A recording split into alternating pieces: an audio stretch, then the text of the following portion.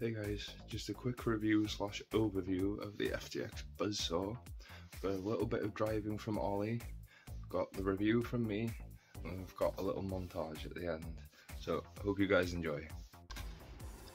Right, so first of all, I will show you what you get in the box, and then we will go through each bit individually and let you guys know what I think.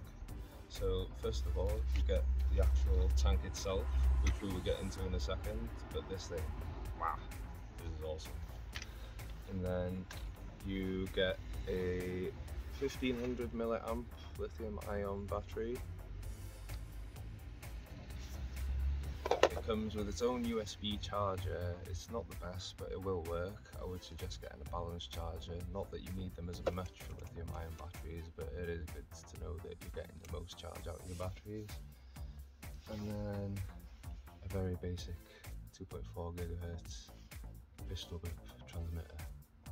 So we'll start off by looking at the transmitter. So it is a very basic transmitter. It's very light. It runs off 3 AA batteries, which you're going to have to supply yourself.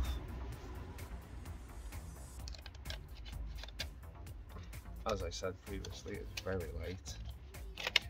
Not much weight to it, but if you're planning on getting this for your kids the same way I did for Ollie, then lightness is not necessarily a bad thing. It is literally just 2 channels though. You've got your on-off switch there, an LED to indicate whether it's on or off, your steering and your throttle in reverse. Nothing special, but at the same time it could be a lot worse. Only real complaint I had was that the stickers are peeling off when I got it, but that really does not affect performance in any way. But if you are one of those people that's OCD about how your stuff looks, wouldn't stop me buying it anyway. And then you've got your 1500, oh no, this is 1200 milliamp, I was wrong, 1200 milliamp lithium ion batteries. It looks like it's just two 18650s stuck together. As I said, the charger that comes with it is just a cheap wall, not even a wall plug actually, it's a USB plug to charge it. It will get it charged, but again I would suggest using a balanced charger or buying a balanced charger if you don't have one. So now let's go and look at this tank. So here is the mean machine. Now this is, as I said, and as you can see in the title, this is the FTX branded version, so it's called the FTX Buzzsaw. On the website that I got it from, it was £62. You had a choice of camo, white or black, and obviously I went for the camo, had to go for that old military look. But oh, this thing is awesome. The plastic on it is absolutely solid, so you don't have to worry about it breaking or cracking if you roll it over or something. The treads on this are really grippy rubber. They could be a bit grippier, but at the same time you don't want it being too soft and wearing out too quickly. This is not going to wear out anytime soon. You've got your going doors up here.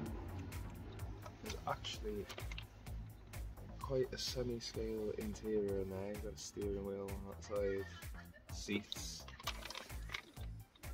You've got a little screen on the other side for your co-pilot. You could easily fit some Lego guys in there, possibly a little bit bigger. But yeah, Ollie's trying to decide which little guys that he wants to go in there. You also have this LED light bar at the top. I know that the newer versions also come with lights in the front bumper. This one unfortunately doesn't, but still, it looks great at night. You're going to see in this little montage I made in a minute. It looks amazing. Now, the battery actually goes into this tray at the bottom here, and it has a little screw that goes in there to stop it from opening. As this is quite new, this tray is really stiff to open. You don't really need the screw, but it's nice to see that they have added that screw there if you need it in case these tabs come loose. Now it comes with a mini Tamiya, I think. It's either a Tamiya or a mini Tamiya. I'll check to let you know. I will be swapping this over to Dean so I can use my other batteries.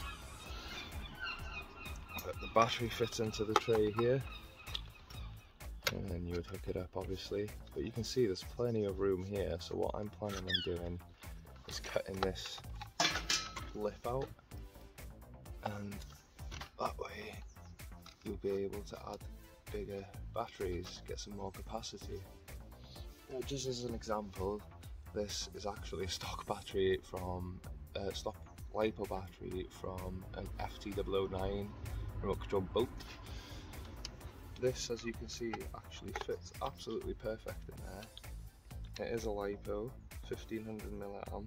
This can handle LiPos, but there is no low voltage cutoff. So if you are going to use LiPos in it, I would highly suggest using a LiPo alarm, voltage alarm, whatever you want to call it. Right, as you can see, people seem to think that this has suspension, but as you see when you push down, there's almost no suspension to it. All this spring work is essentially to keep the tracks making contact with the ground, doesn't matter what you're driving over. So it doesn't really have suspension per se. As you can see when I'm lifting this up, it's just so that the tracks can stay tensioned as they're contacting the ground. It's not actual suspension, so I wouldn't try and take it over any big jumps, but it's a strong little machine. It drives over anything. It rarely flips over unless you're trying to go over something super steep that it has no chance of getting over, but just driving casually, Ollie absolutely loves it. It's great for us to go on our little trail walks. It doesn't get stuck on twigs. You can just drive it. It's got a decent walking speed to it, and he absolutely loves it. Now I'm going to cut to a quick video of Ollie driving the tank.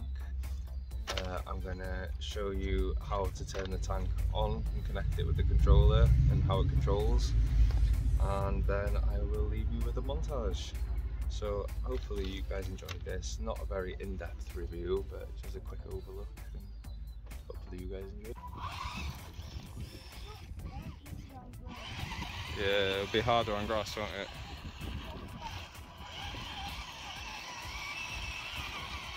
Looks like it's doing well on that gravel though. Yeah.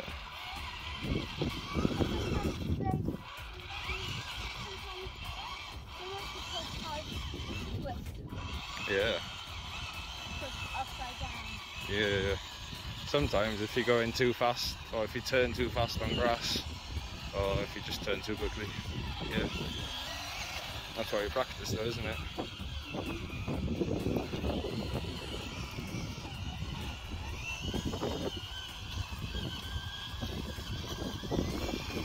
Wow. What do you think of it so far? Amazing. It's amazing. Yeah. That's good. This is exactly what it's perfect for. When we go out for our little walks, you can just drive it along the paths and not have to worry about it getting stuck or where we're going or anything. Like, he had an A959B, and that was great when we're on concrete and stuff, but when we go on our walks down these paths and stuff, it just got stuck on every little twig. This, cheap as chips, just keeps going through anything, and it's strong. Oh look, there's a ramp there. Why don't you drive it over the ramp? Look, over here.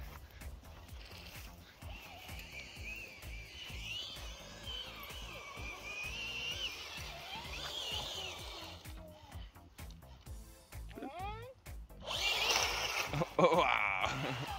Do you like that? That was awesome.